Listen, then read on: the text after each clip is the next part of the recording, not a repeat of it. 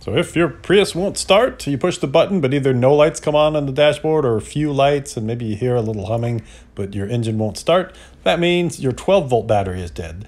And you can also tell if the lights are really dim that that's the problem. So pop the hood by pulling the hood release. There's a little lever that you pull to get the hood open, and then on the engine, on the driver's side, inside of the fuse box is where you would hook up a jumper cable.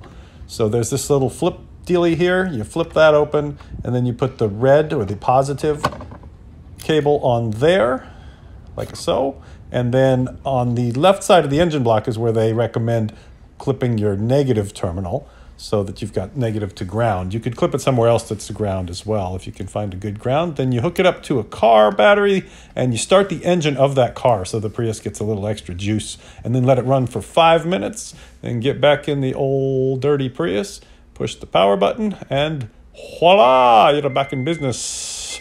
Now, these batteries are notorious for going dead but seeming kind of alive, so it'd be a really good idea to replace it if it dies on you on a regular basis. And it's real easy to get to, as you can see here on the passenger side in the back under your floorboard. Right there is where you would get to the battery. You could also connect directly to it and jumpstart it or charge it there if you preferred.